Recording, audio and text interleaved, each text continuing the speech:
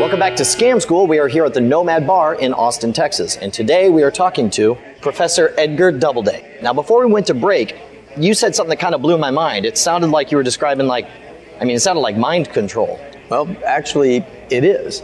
Our studies of neuro-linguistic programming have discovered deep structures in the human brain that can be accessed with linguistic triggers. We can actually put a thought into someone's mind. Like against their will? Yeah. Do you have any examples?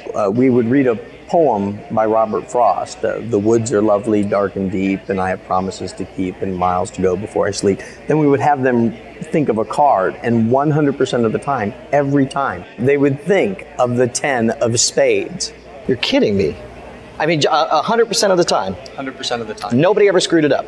Once. That is amazing. I'll have to try that. All right, well, don't forget, if you want to get some tips on how to scam free drinks, how to mess with your friends, make sure to check us out at scamschool.tv. Until next time, I'm Brian Brushwood. I'll see you at the bar.